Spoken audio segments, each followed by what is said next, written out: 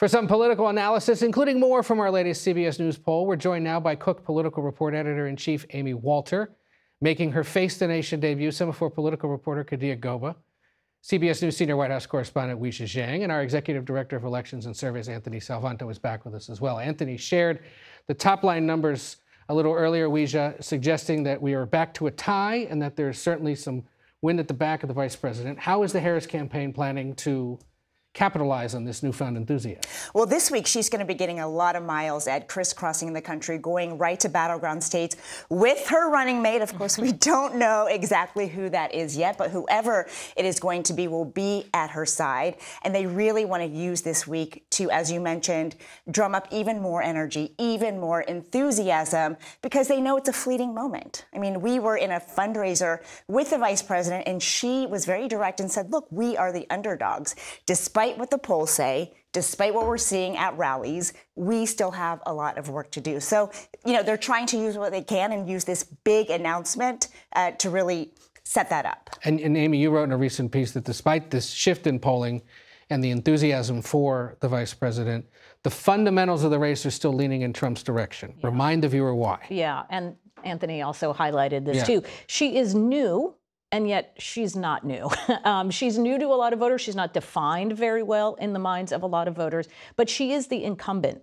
And the incumbent party right now has a lot of baggage, notably the frustration about the state of the economy, what we saw in the CBS poll, what we're seeing in other polling like the Wall Street Journal poll, where Donald Trump still has a sizable lead on who do you think would do a better job on the economy, who would do a better job on handling the border. On the question of who has better temperament to be president, Harris has a significant advantage there. Yeah. And this was the case that the Biden campaign had been making for months and months and months, right? If we can make this election a referendum on Trump, rather than about a referendum on the current state of the economy, then we have a real opportunity to win here. What Harris has been able to do is not just get the energy up among the base, but the focus is now back onto Donald Trump. And thanks to this interview here, the reminder that when the focus does go back onto Donald Trump, it doesn't always end well for the campaign and the campaign message. I thought it was telling. The one thing I heard Senator Cotton saying is, you know, everyone else in recent years has had to go through years of this or months of this, town hall meetings and interviews and, you know, big stories written about, and she's doing this in 90 days, in essence trying to set the table for, once again, it was unfair for us. I mean, that's kind of what I'm hearing. I don't know if you're hearing that at all, Kadia, from Republicans. Yeah, definitely. It's coming out of the Trump campaign saying that she, you know, was handed the election. And I think it's just part of this setup to probably say the election wasn't fair, right, if Donald Trump doesn't win. We've been seeing this, and also just how they're categorized and everything. But there is a race to kind of define her at this point. And the race is between the Harris campaign and the Trump campaign, right? Trump is on the stump post talking about, you know, questioning her identity, her racial identity. But also, the Harris people need to, you know, push forward with this. This little bump that we see is coming from her base, right, or young voters that she's been able to convince or, you know, rally. She needs to, independent voters are the people who are going to decide this race, and she needs to, you know, I don't know if the prosecutor's move is what they want to hear. It's been the subject of early advertising, reminding people that she was an attorney general. Watch her advertising and what the candidates say is really important. But what their ads are saying, is telling you really what they want the campaign to be about. Right. And Harris is not just leaning into the prosecutor, but about the economy. She's talking a great deal about that. So they understand that if Trump has a double-digit lead on who's doing a better job on the economy, that's going to be really tough for them to overcome. Now, we are sitting here with bated breath, waiting to figure out who on earth she's going to pick to be her running mate. The poll has some sense of what Democrats broadly are looking for, right? Yes, it's a lot of things because, you know, people have their wants and then you kind of turn them into strategists a little bit. So one of the things we asked is, you know, should be somebody from a battleground state. And there's a high percentage who say, yeah, it should be. And there's also a split between those who want to see a moderate and those who want to see a liberal. In the abstract, that's the kind of thing that happens. But it also goes back to this point about what people don't know about Harris. Obviously, this is a first big decision that people will see her make. And there's still that 1 in 5 people when we ask, do you feel you know enough about her yet? Or do you feel like you still can know more? This is one of those telling moments where it's going to be, okay, this is part of that knowing more, is this decision. So, Weijia, how are they approaching this decision? Well, this is a very short time frame for the vice president. What has been communicated very clearly is that we should actually not expect a decision by the end of the weekend, because she's been on the road. She's been very busy with small windows to really focus on this monumental decision.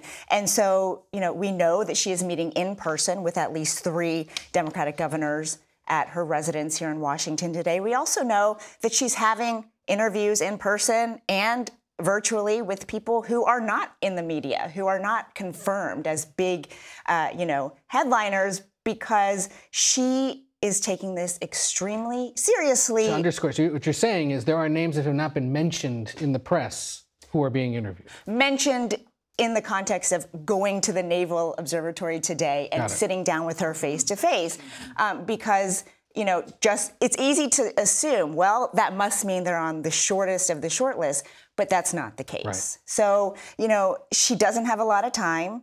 Aides have been really frustrated. They wish they had much more time, but this is the way this is all played out. So one thing I've observed from the vice president is what really matters to her is her rapport with people, is chemistry. So it might just come down to that. But at the end of the day, we all know it's who's going to help her win and who's going to bring to the ticket what Joe Biden is leaving behind. So that's And yet historically, ultimately, do they matter? Do they not matter? It usually is not as significant. We love it because we love politics, and this is part of our day-to-day life. I don't think for voters, they're not viewing who they're voting for president through the lens of the vice president. But what it does do, especially for people who don't know much about Kamala Harris, it's her first major decision that she's making as an executive. So tells you about her, not just her thought process, but the kind of person she wants to lead with. And for somebody who's not very well defined, to have somebody, whoever she picks, the definition of that person is also going to help define her. So right now you see the Trump campaign leaning into she's liberal, she's way too liberal, picking somebody who's more moderate or centrist. The goal then, of course, would be to say, oh, well, there's some guardrails around that. And that was a lot of the discussion we were all having before Trump made his pick, right? Is he going to pick somebody who's going to put the guardrails around Trump for voters who say, I don't know, Trump's personality, his style's a little much for me. Instead, Trump leaned, he went way into somebody who had those same style, that same personality, that MAGA sort of thing. Yeah, to your point, he said that in the interview at NABJ the other day. I have that footage that I want to show people. Let's play what he had to say about J.D. Vance. Historically, the vice president, in terms of the election, does not have any impact. I mean, virtually no impact. You have 2 or 3 days where there's a lot of commotion as to who, like you're having it on the Democrat side, who it's going to be. And then that dies down, and it's all about the presidential pick. Virtually never has it mattered. Not exactly singing Vance's praises there. No, it wasn't. And, leading up to the pick, before he was announced, Republicans were kind of split on this. I had heard a lot of them saying, well, J.D. Vance, as long as it's not J.D. Vance because he brings nothing to the ticket. On the other side, people said, well, they like his background. They like he was this guy, came from nothing. Now he's a senator.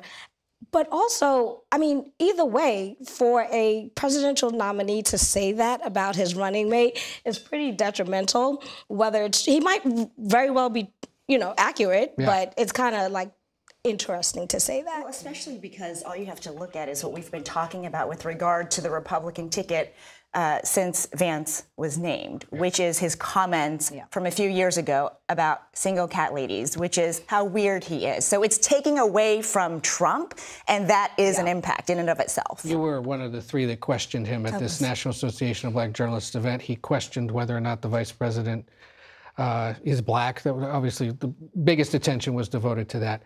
Who do you think he's trying to reach by saying that? I don't think that was a plan at all. I honestly question whether or not that is a talking point that's going forward, because when I talk to Republicans, they say that they don't want to step into this conversation about race at all. I think it could have been him just going off the cuff there. Mm-hmm. You know, it's funny because when I interviewed him, I didn't expect that reaction from him. When I interviewed him in June, he had a lot of different things to say, and I welcomed this opportunity because I thought, hey, I'll get him on some questions he didn't answer back then. Did not anticipate him going off the rails like that. It was a fantastic read, all about his relationship with guys like Mike Tyson and Don King, and how his relationship with African Americans is rooted in that. Yeah. The controversy about whether he should have been there or not, where do you stand on whether or not he should be questioned in that kind of setting? I mean, he's a Republican nominee. For years, the National Association of Black Journalists have encouraged presidential candidates to come there. Haven't had a Republican since George W. Bush. So no, that was a great opportunity to question him. We got to leave it there, unfortunately. But Kadia, Weijia, Amy, Anthony, we sit with bated breath on the running mate decision. We will see where this poll takes us next. Thank you all for being here.